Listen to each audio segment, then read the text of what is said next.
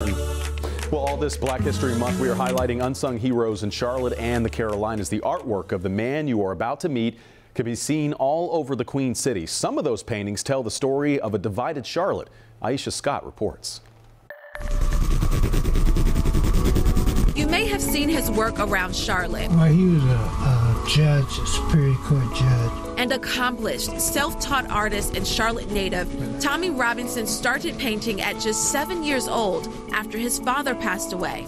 He learned more about painting in his high school's art program. I was helping the art teacher clean the closet out, and there was a set of oil paints in there. And so I asked her what were they? And she told me that if I find out how to use them, that I could have them.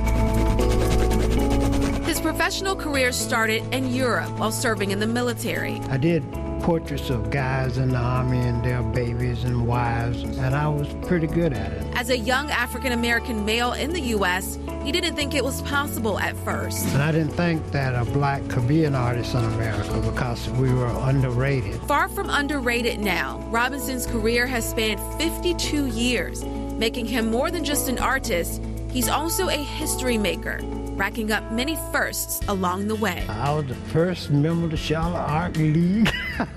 I was the first black artist accepted in the Spring Fest. I have numerous of firsts. First black artist to receive corporate commissions like R.J. Reynolds Nabisco, Michelin Tire, Wachovia Bank. Known for his historical paintings, Robinson has 2 murals on display at historic Second Ward Gymnasium, which was a part of Second Ward High, the first public high school for African Americans in Charlotte. So all the black communities fit, if you wanted to go to high school, regardless where you lived in Charlotte, you went to Second Ward. Before the school was built in 1923, blacks had to move to other cities to get a high school diploma. And this is the different activities that Second Ward had.